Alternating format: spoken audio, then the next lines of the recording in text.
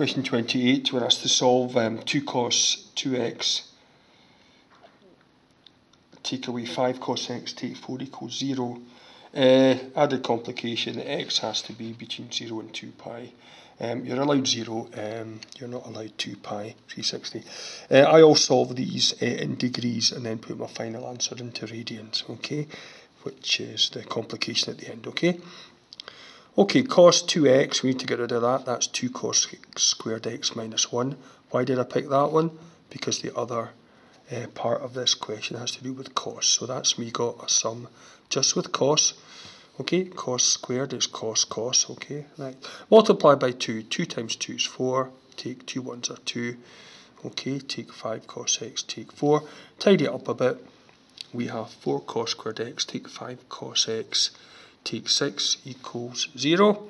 Factorise it. There we have it there. 4 cos x times cos x, 4 cos squared x. Take 8 cos x plus 3 cos x gives you minus 5. Plus 3 times minus 2 gives minus 6. So we have two solutions. Cos x is negative 3/4. First of all, do a shift cos of 3/4 and you get 41.4. And you reflect that line into the two areas where cos is negative, the sine positive and the tan positive.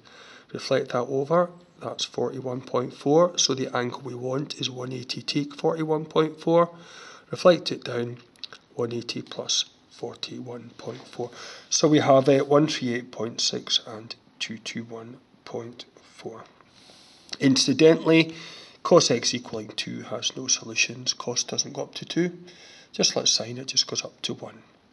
Okay, so we have our two solutions, and how do we change them into radians? Well, 180 degrees is pi radians, so 1 degree is pi over 180 radians.